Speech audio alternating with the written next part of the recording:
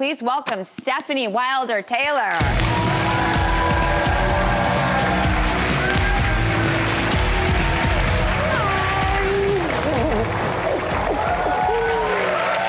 Nice to meet you. Okay, your new book, Drunkish. How do you know to write in such a straightforward, honest, real way that certainly doesn't lack entertainment, but just feels not so writerly? It's like it's more human. Well, because I'm not the best writer. It's actually kind of true.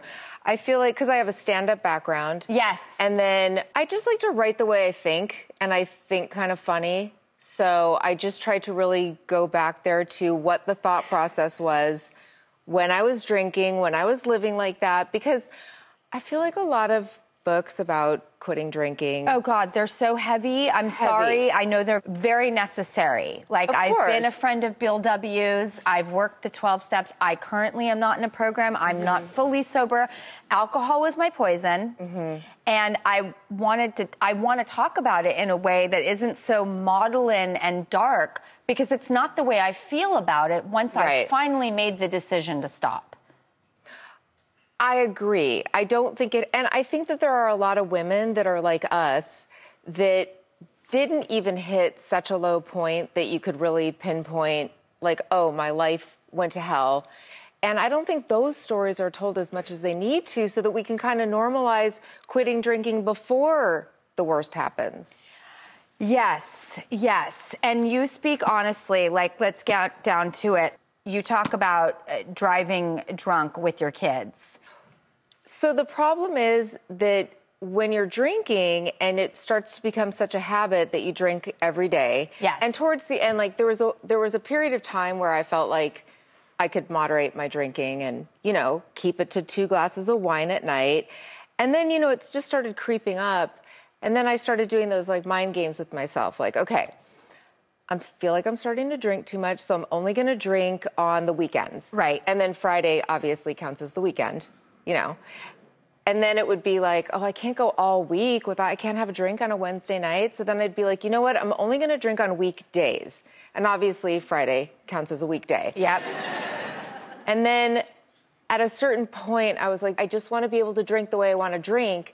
So you know what I'm going to do? I'm just going to be a person who likes to drink. I'm an alcohol enthusiast. I'm going to drink a normal amount. I'm going to be at home. I'm not driving anywhere. I'm going to master this. I'm going to conquer this, yes. And then I found myself at a friend's house, you know, having a few drinks. I'm going to be fine. I never saw myself as somebody who would get in the car and make a decision like that and drive drunk, but I didn't feel drunk. That's the thing. But it was such a moment of clarity for me, because I came home, my husband was furious, and I was annoyed that he was mad at me because I felt fine. That's the thing. Because you either go to shame or you go to defensiveness. Right. But when I woke up the next day, I was really hungover, and I was very clear that I'd been very drunk the night before. So I thought to myself, the problem is that I make bad decisions when I'm drunk. Like, I never mean to. It's just that once I've had a glass of wine, the second one feels even better. And then once I've had 2, I'm like, well, now I'm really relaxed. This is fun. Everybody's interesting. I'm going to have one more.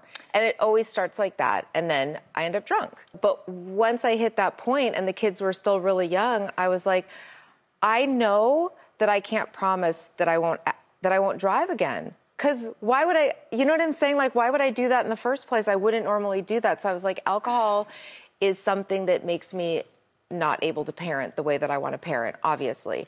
So yeah, I made that decision.